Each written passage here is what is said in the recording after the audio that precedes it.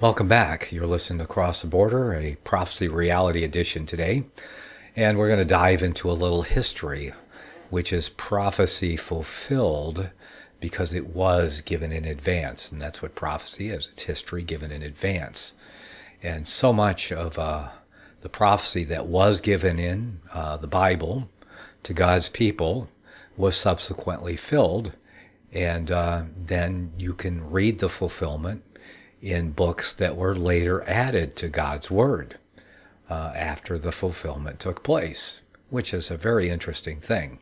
It teaches us about prophecy given, prophecy fulfilled, and gives us a great clue as to how to interpret prophecy, and especially those parts that, well, we're not going to get any more written fulfillment of prophecy after the last book of the Bible was written, which was a book of prophecy, about 95 AD, toward the end of the first century there, John wrote the Revelation.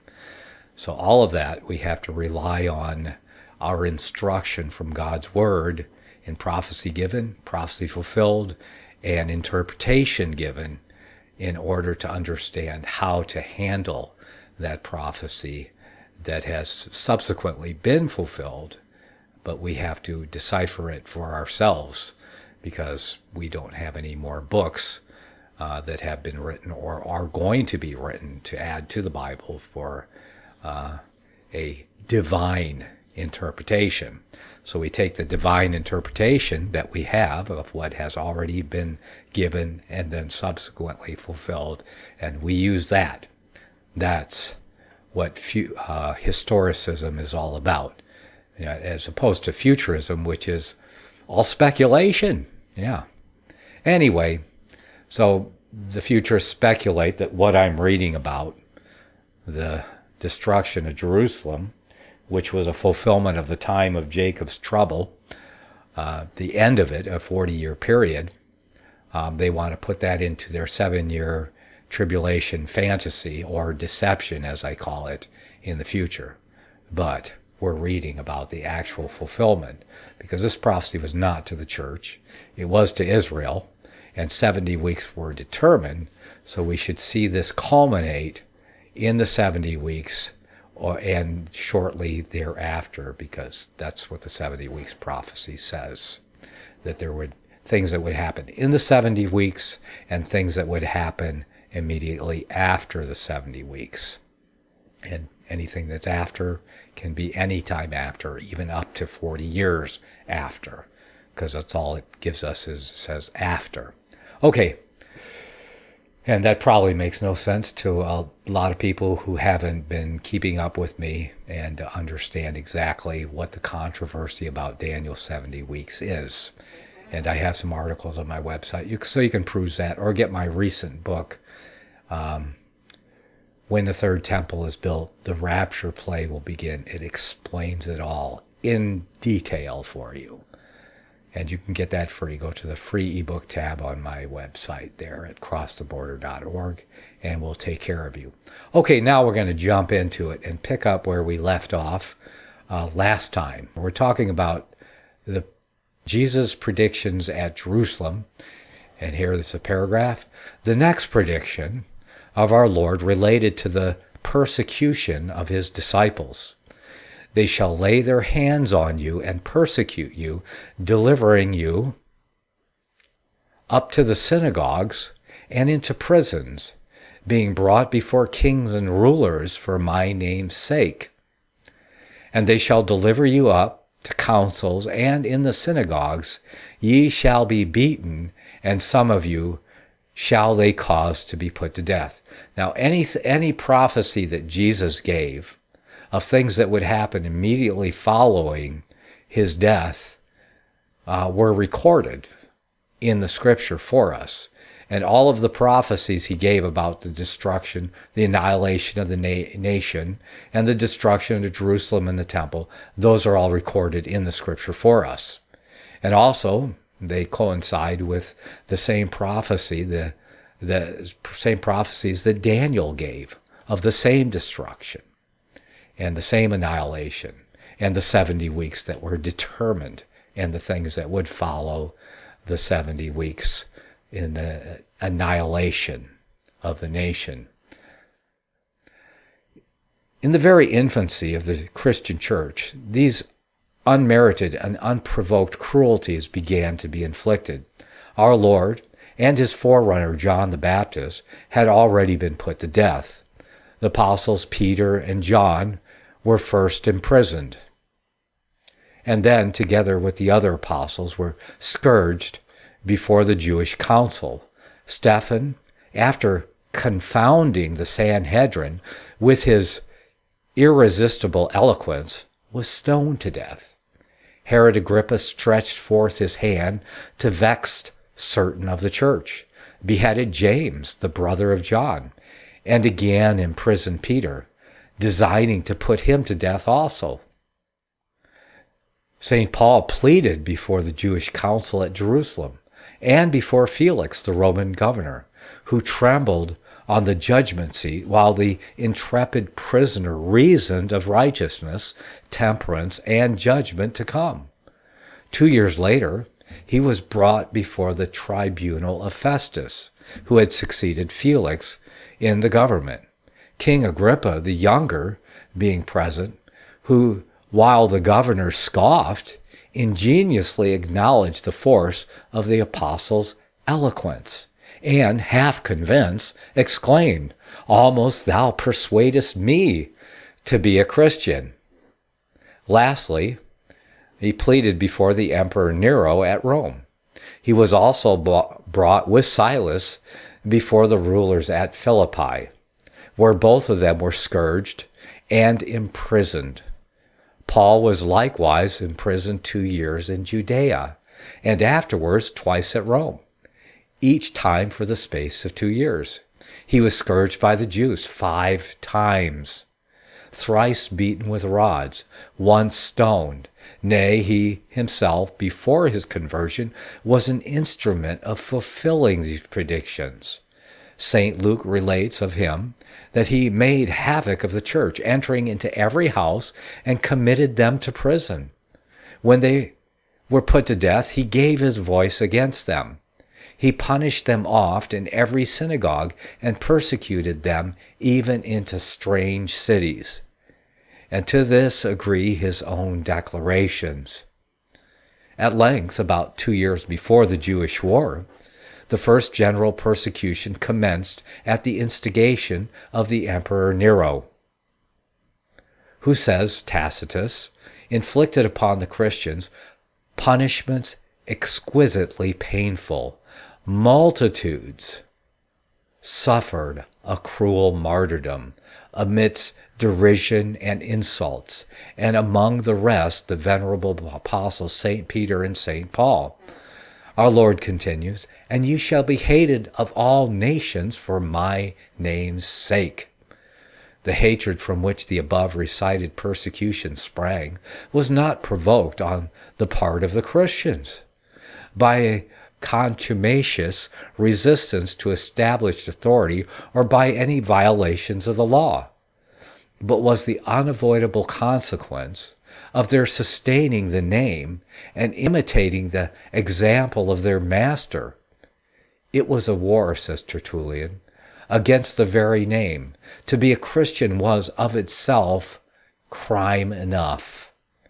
And to the same effect is that expression of Pliny in his letter to Trajan. I asked them whether they were Christians. If they confessed it, I asked them a second time and a third time, threatening them with punishment. And those who persevered, I commanded to be led away to death. It is added, of all nations. Whatever animosity or dissensions might subsist between the Gentiles and Jews on other points, they were at all times ready to unite and to cooperate in the persecution of the humble followers of Him, who came to be a light to the former and a glory to the latter. And then shall many be offended and shall betray one another. Concerning this fact, the following decisive testimony of Tacitus may suffice. Speaking of the persecutions of the Christians under Nero, to which we have just alluded, he adds, several were seized who confessed, and by their discovery a great multitude of others were convicted and barbarously executed. And the gospel of this kingdom shall be preached in all the world for a witness unto all nations, and then shall the end come.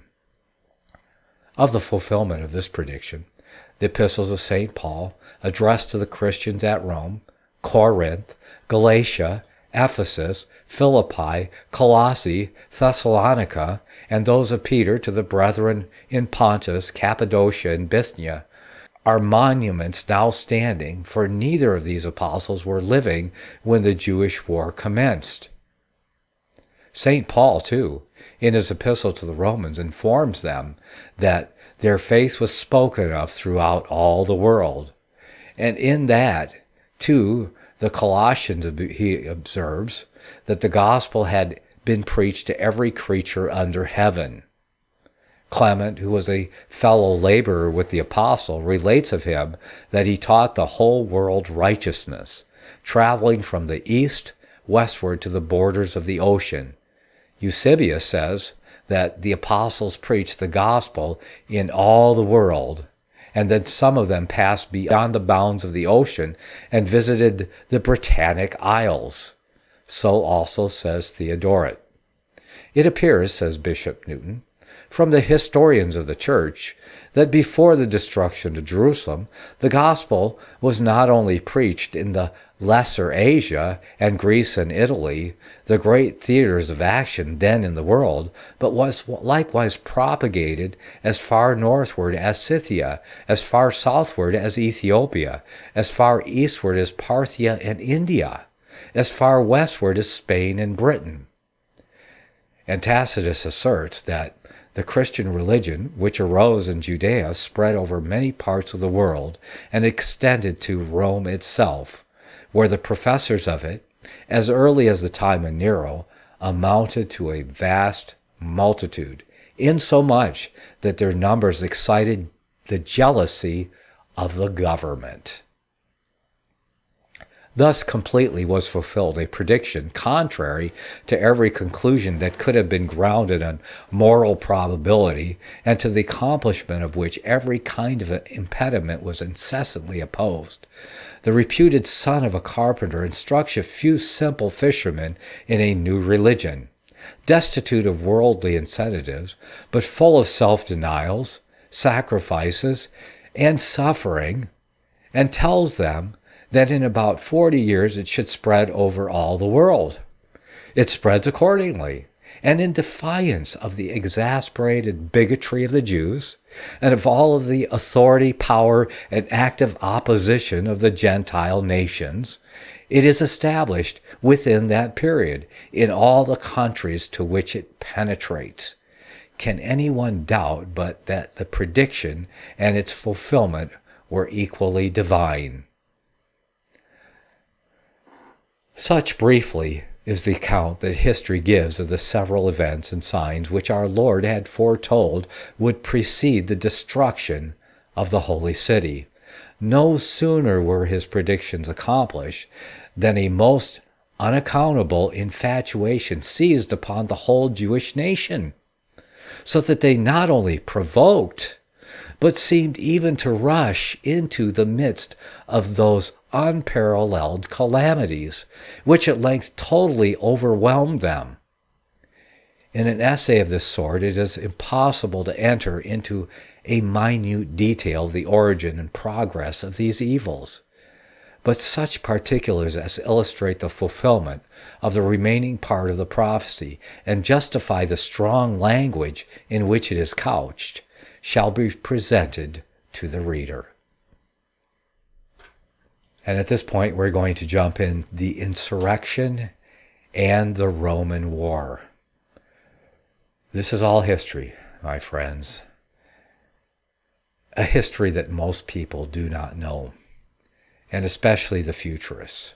And many out there who are still trying to, they think I've heard people, and I've even said it myself in the past because I heard it so much, that Jesus will come once that last soul is saved, once everyone on earth, once the gospel is spread to the entire world.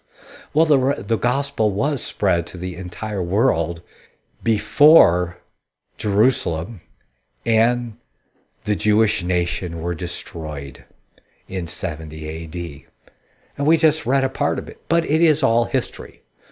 So it is very important to learn history and not allow these futurists to speculate on things that have already been fulfilled, taking them away from their fulfillment and putting them off into a fictional space of time in the future. In Jesus' time, when Jesus was walking on the earth, and he was giving prophecies of the destruction of Jerusalem and the temple and the annihilation of the nation, you can see why he became so unpopular, especially with the governing authorities and the religious elite of his day, the scribes, the Pharisees, and all of the religious leaders who had their position by the government. Kind of like the same thing that's going on in America and around the world today. I mean, the Antichrist loves religion to be under government because, believe it or not, the Antichrist does rule the world. But here's the point, is they were teaching the people a false narrative that not Jesus, this Messiah who was killed, because of course their Messiah would never suffer death. He would never be killed. And of course, just because those, as they would put it, those disciples of his lied and died for a man who never rose from the dead to propagate the, I mean, how many people will die to propagate a lie? But anyway, that's the story they were given. And that when the true Messiah would come, he would overthrow the Roman powers. And he would raise up Israel, the Hebrew nation, to rule the entire earth. Well, so what they were taking is they were taking yet future prophecy. They were taking prophecy of the millennial reign of Christ, of the Sabbath millennium. And they're saying, we're going to get that immediately. And they were casting it in a light. But while they were using the Bible, they neglected the parts that they didn't want to hear about the suffering Messiah. And they jumped right to the part they wanted to hear, to a ruling Messiah. So Jesus could not have been it. So they pushed the narrative that the true Messiah, not that Jesus guy, okay, that the true Israel Messiah would come and he would conquer the Roman Empire. So you can see why they would jump headlong into their own destruction and bring it upon themselves because they were following a false narrative. And, I write a book about today's false narrative. And that book is, of course, When the Third Temple is Built. This is a narrative that is false. When the third temple is built, the rapture play will begin because the raptures are the false narratives. And it's really ingenious. The narrative is ingenious, the Antichrist narrative that most of what were Protestants, now evangelicals, believe in the modern church today is a false narrative, just as the Jewish people believed in that day during the actual time of Jacob's trouble. They did not recognize that they were in the time of Jacob's trouble unless they listened and they believed the true Messiah, that is Yeshua, Jesus, the Messiah, and they believed the prophecies that he gave them. And their prophecies, they could have believed. All they had to do was look in the scripture and go, no, this guy's prophecies match up with Daniel's 70 weeks prophecy. 70 weeks are determined. The 70 weeks, they were in the 70th week when Jesus was speaking to them. They were in the first half of the 70th week when Jesus was ministering and preaching to them and and confirming the prophecies of the 70 weeks of Daniel. And he, in the midst of the week, put an end to the sacrifice and oblation by the sacrifice of himself. Then he rose from the dead. And that was our evidence. That was the evidence of those men who died for this officially false Messiah, while the rest of the nation and those who followed the religious elite of the day, those that were backed by the Roman government, see, things kind of never change, do they? Same picture. Different day, you know. Well, they say history doesn't repeat, but it certainly does rhyme, doesn't it? I like that saying, because it's rhyming today. History is rhyming, and the world is running headlong. I mean, we talked about the greatest show, the script that's being followed here in the political heaven of the world. And you go, wow, this cannot be true. I would think that I was knowingly watching a fiction. And so the world is running headlong, following the croaking frogs and listening to the dragon speak of the one horn of the earth beast. Now, listen to the quiet, to the lamb-like. You know, it's like God said, the scripture says, be still and know that I am God. Okay, in our next segment, we're going to jump into that next chapter, the beginning of the Roman war. And it's amazing and frightening and astounding. You'll see. We'll be back in a few minutes. The program you are listening to is 100% sponsored by you, the listener, on this First Amendment Rights Media channel. You will notice that there are few commercials on this radio network. There's a good reason for that. Corporate advertising dollars come with strings that limit program content. So without your help, these programs cannot continue on satellite, internet, or our several affiliates. If you benefit by the educational law programs, we ask you to give. If you are admonished or nurtured by the Bible and ministry programs, we ask you to give. If some voice a cause that you are passionate about, we ask you to give. If you believe in any of these, we ask you to support them as you would a missionary on a continual basis, as if giving a tithe for missionary radio. These programs are not commercially viable and must be supported by those faithful to the cause of truth. Look for the button to sponsor your favorite programs at our listen and schedule pages on the internet. We will also give you unlimited archive access to all of our programs.